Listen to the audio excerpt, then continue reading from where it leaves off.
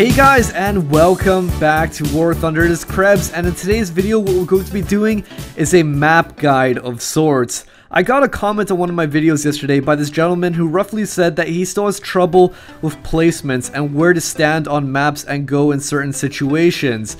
So what I'm going to be doing for you guys is this map guide, and unfortunately I can't cover every single map in a single video because that would just be so much material for one single video. So what I'm gonna do is dedicate this video particularly towards Ash River, and if you guys enjoy this, then feel free to leave a comment in the comment box below if you want me to expand onto other maps in this sort of style as well. So what you're seeing in front of you is a map of Ash River on the domination game mode. So that is 3 cap zones separated across the battlefield, but I've also specifically highlighted the ending locations of the AI across the map. Now in realistic battles this isn't very important, but in arcade battles it can be, because killing an AI adds up points towards unlocking aircraft. And so as you can imagine, knowing the exact positions of where AI are going to stop, you can easily snipe them and then add up those points to unlocking your eventual aircraft. If you're playing arcade, the best way I've found to kill as many AI as possible at the start of a round is to focus your efforts on the southern spawn point. So if you're on the western side, you would head along this direction around here, and you should be immediately able to spot this guy sitting on top of the hill. You can snipe him, get that easy kill, and if you work your way still a little bit more towards A, you should be able to spot this gentleman sitting right over here. With a little bit more effort, you might even see this guy as well. But if you work your way along the cliffside, you should be able to spot a numerous amount of AI down towards the middle of the map. Likewise, you can do the same from the east, but it's not as easy as it is from the west. If you want to be able to shoot those AI, you'll have to go over the hill around this location, and then you'll be able to spot all of these AI. The only thing is, you expose yourself to the enemy, so you put yourself at great risk of being shot and killed. Likewise, you can also shoot the enemies that are down over here by just working your way towards the cliffside, and that should be in relative safety as you don't have to expose a whole lot of your profile. Now, I like to say that certain vehicles excel on certain maps, and even within those maps, specific areas. The southern side of the map that is defined by the hill area is much more tailored towards any vehicle that has good gun depression, but also good turret armor. And the reason why I say that is because this area is defined by hilly terrain, and if you have good gun depression, such as British vehicles for example, then you can easily work alongside that hilly terrain and make advantages of it. So if you're playing a tank with good gun depression, I would highly recommend going along the bottom side of the map, and the reason why is because you can definitely take advantage of that good gun depression around here. Now chances are you might meet somebody in a direct confrontation around this location, or around this location, but as long as you've got the superior sort of gun depression, you should be able to make quick work of them. And from there, you can again use that terrain to your advantage to shoot down the enemies located around this location and around here. And chances are those are going to be flanking shots into the side armor of enemies, as they're more preoccupied about what's going on directly in front of them and on A. However, if you're playing a tank with poor gun depression, and I'm looking at you Russian vehicles, especially you IS-2s, then I would recommend going along the top side of the map. And the reason why is because there's hills just around here and here that people usually park themselves, and you can snipe across the way at your opponents that way. But likewise, you can also make a dash down along the hillside and towards C, where the terrain is very flat, and you can use these rocks to try and outflank your opponents that are down in this area.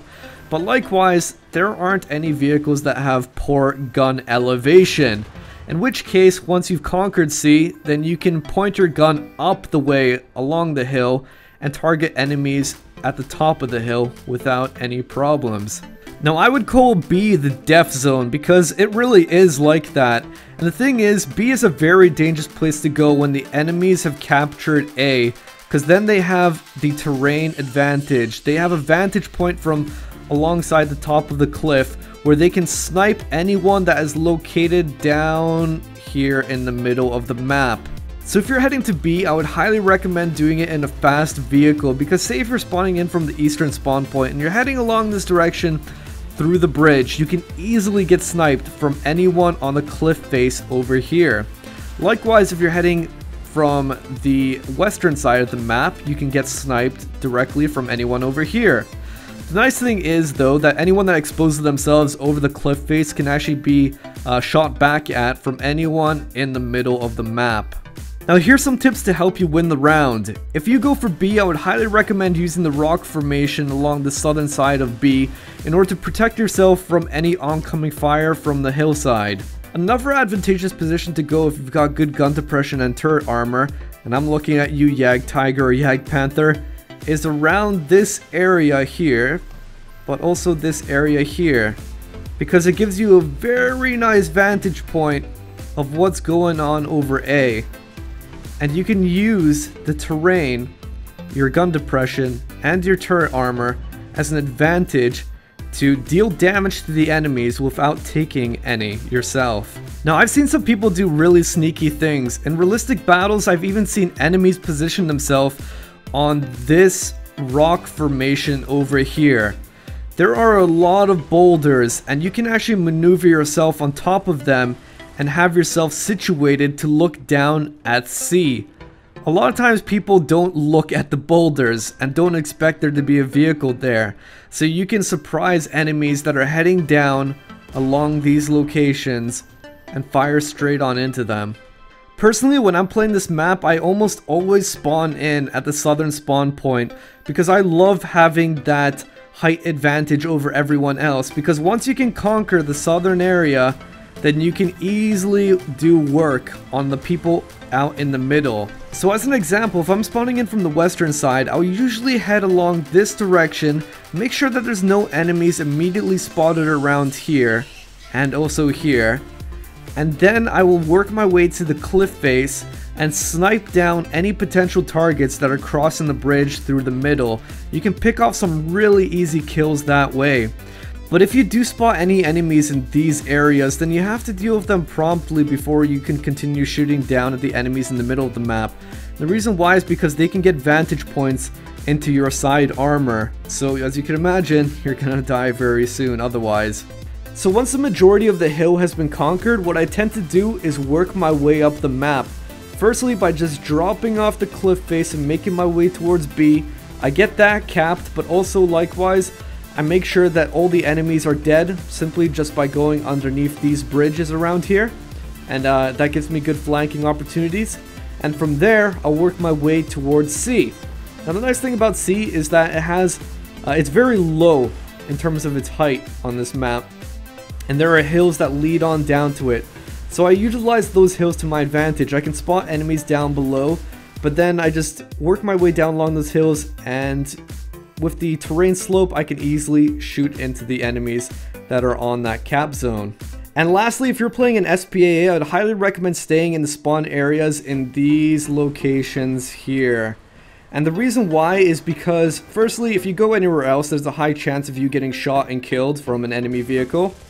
But likewise, they give you a good range of sight of any overhead aircraft. If you go on the southern area of the map where the hill is, you've got a lot of mountains surrounding the area, and they will just block half of your sight. Likewise, if you go down to C, it's just going to be blocking a lot of your sight as well, but it also puts you in danger from enemy vehicles.